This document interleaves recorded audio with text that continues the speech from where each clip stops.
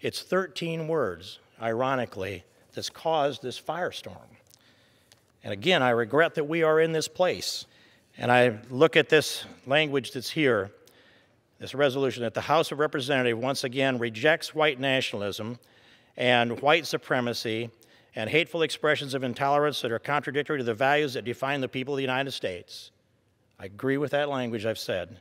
So I want to compliment the gentleman from South Carolina for bringing this resolution. And I've carefully studied every word in this resolution, and even though I'd add some more that are stronger language, I agree with the language in it.